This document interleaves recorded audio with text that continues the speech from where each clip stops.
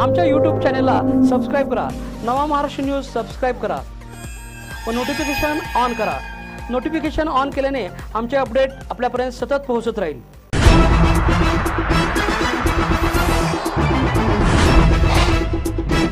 तमाम जयसिंगपूर वासियांचं ग्रामदैवत असलेल्या श्री सिद्धेश्वर देवाची यात्रा शनिवारपासून सुरू झाली आहे।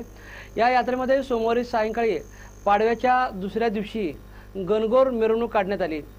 या मिरवणुकीमध्ये महिलांनी मोठ्या प्रमाणात सहभाग घेतला। गुढीपाडव्याच्या दुसऱ्या दिवशी राजस्थानमध्ये मारवाडी समाज गणगौर उत्सव साजरा करतात। हीच परंपरा मारवाडी समाजाने जयसिंगपुरातही जपली आहे। राम मंदिरापासून बँडच्या निनादात मिरवणूक काढण्यात आली। सिद्धेश्वर मंदिरात मिरवणूक आल्यानंतर देवाचे लग्न लावण्याचा कार्यक्रम संपन्न झाला। त्यानंतर गेल्या वर्षभरात नव्याने लग्न झालेल्या महिलांनी देवाच्या मूर्त्या डोक्यावर घेतल्या आणि पुढेही मिरवणूक मंदिरात गेल्यानंतर मिरवणुकीचे विसर्जन करण्यात आले।